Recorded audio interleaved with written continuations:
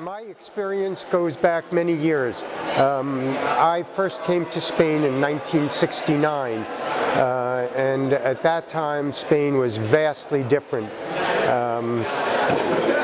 Since then, I was here again in 1987, also as a Fulbrighter, and by 1987, Spain had radically changed, right? The modernization was fully underway. If you go past that to the present moment, right, even with the crisis, the modernization is fully in progress. Not just modernization, I think you'd have to speak of the normalization of life here. And now, clearly, even with the crisis, we are in a normalized European situation. I'd say to find something that you believe in and love, and try to find yourself here in Spain. I did.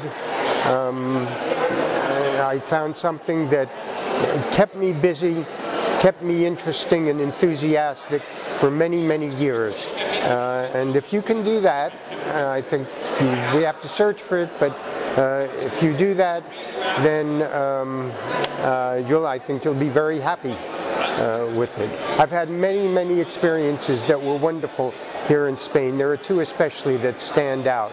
One, and actually relating to Spain, one is that I was with the veterans of the Abraham Lincoln Brigade in the week, in their first meeting after the death of General Franco. And it was a very moving situation. The secretary of the group just looked out at the group and he shook his head and said, "Now it's up to the Spanish people," because he firmly believed in the Spanish people.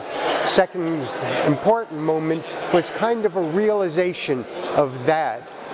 It was probably in 1983 at one of the festivals. It might have been San Isidro in the Plaza Mayor, and the Nuevo Mester de Juglaria, a folk group, got up to sing, and as they sang songs in Castellano, and their traditional songs, and in the background of a socialist mayor for the first time, having been elected, someone with a Marxist past, right? When they got up and started to sing traditional Castilian songs or songs in the spirit of Castilian tradition, the Plaza Mayor as a whole spontaneously grabbed hands and held each other and swayed together as if in recognition that all of them had been through something very important together as a nation.